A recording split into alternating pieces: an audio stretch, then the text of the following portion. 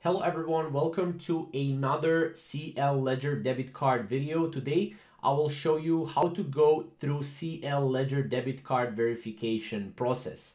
Now first of all, once you land on this page right here, and by the way, today is the release date of CL Ledger card, so you can actually see it right here. So you can create an account on CL Ledger. Now this is not a Ledger Live account, this is actually a separate account that you need to create an account on. So click create an account now, and then you will need to open a Ledger Live application.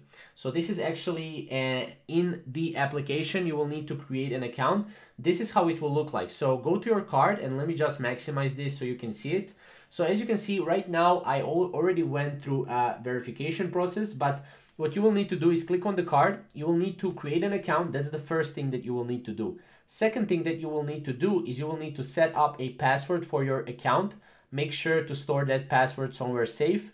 Also, you will need to verify your ID. You will need to give them your address as well, and then you will be able to verify your account and order your CL Ledger debit card. This is the verification process that you need to go through. It's a very simple verification process.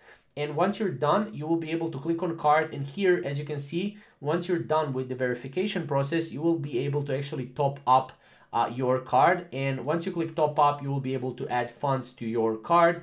Again, you can add up to 5,000 euros per day. I think it's like 5,000 euros per day. And yeah, that's how you can do it. And yeah, you'll basically see this screen right here once you successfully verified your CL Ledger debit card. Now, since I already went through a verification process, I cannot show you step by step. And also for personal information as well, but this is basically the page where you are going to go through a verification process. If you have any questions or maybe concerns, you can always comment down below, and we'll see you in the next video. Thank you guys for watching.